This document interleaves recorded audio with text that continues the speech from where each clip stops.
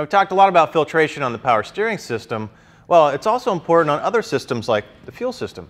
So we've got a little bit of rough idle going on with the truck, and we haven't quite gotten through all the diagnostics yet, but one thing we're going to do is go ahead and throw a fuel filter on. Now, I know a lot of you out there cannot raise your hand that you've changed your filter in the last 50K.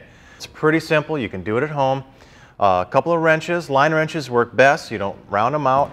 And on some of the newer stuff, they got quick release hoses, and you can get some real simple tools like this, and they'll slip over the line, and you can just insert them in, pop the little release spring, boom, the lines pop off. Piece of cake. Now what that does is it keeps all that debris and things from moving their way forward into some of the more high dollar stuff like your injectors.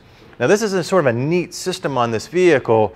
It kind of bridged the gap between throttle body injection and multi-port fuel injection like you think of with the individual injectors up on the rail. Now this is what we got on the truck here, and it's somewhat called the Spider. It's a central SFI system. Now if you look in here, I mean, they're tiny little holes, tiny little orifices with little needles and seats and things. So you get debris in there and you're going to have some troubles. Now this is kind of a neat piece from Bostech. Now they do a lot of reman injectors, everything from your domestics and foreigns, you name it. And what they'll go through is they'll save you a lot of money from having to buy new, which is great. And they'll go through and they'll replace all the things that either go wrong with the original injector or the type, or things that go wrong over time, like some of the plastic connectors, the hoses, fuel regulators, that sort of thing. Now this guy fits up underneath the intake manifold. You can see the fuel in and out, the regulator as I mentioned.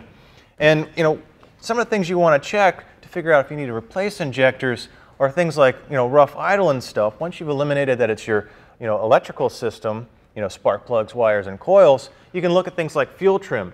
One of these might be a little bit clogged or sticking, and all of a sudden this bank is now going to be running richer because your O2 sensor is going to try to compensate. So now you're throwing a lot of extra fuel through the engine out the tailpipe, which now that's a lot of dollars. Yeah. So there's a lot of fuel economy that can be picked up by maintaining your system, all the way up to the injector side. So Bostech can help you out. They got all the American, reman stuff right here in the States. Call them up and they can pretty much set you up. You might not get the Spider, but you will get the parts that you need. It really is one freaky looking piece, I know, man. it's a crazy little guy.